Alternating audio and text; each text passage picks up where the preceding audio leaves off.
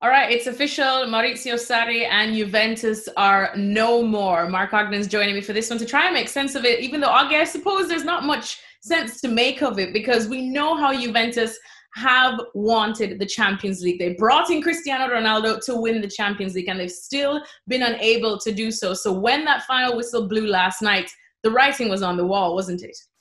It was, yeah. And, I think Maurizio Sarri was very lucky to get the Juventus job in the first place. He was on the way out at Chelsea last year. Chelsea were going to sack him anyway, despite winning the Europa League, and he'd never won a trophy prior to winning the Europa League with Chelsea. So he was very lucky to get the Juventus job, and I think that's been borne out. They won the league again for the ninth time in a row, but by 1 point.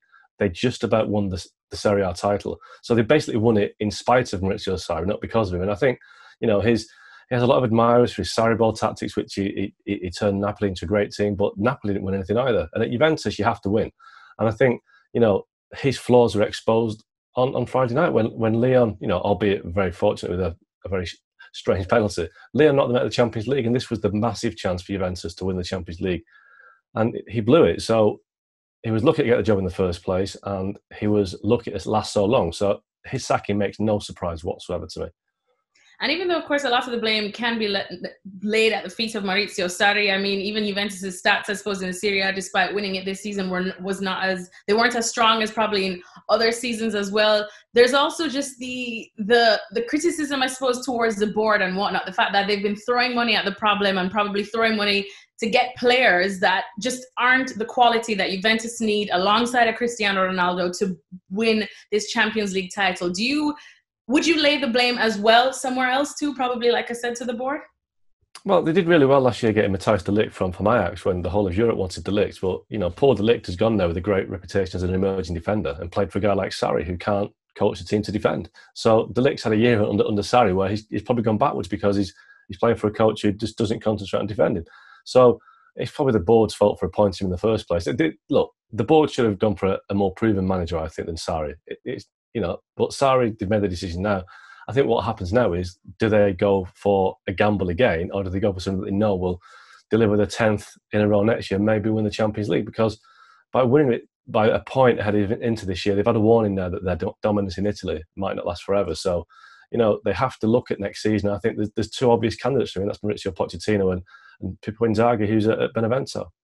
All right, Augie, well, you just mentioned two names there. Which of the two managers would be your preference, I suppose, to go to Juventus for this one? Because they still do have the superhuman that is Cristiano Ronaldo. So, of course, they would look at building the team around him. However, we are coming to the end of a Cristiano Ronaldo career. So how much time have they got to get it together to get him this Champions League title at Juventus?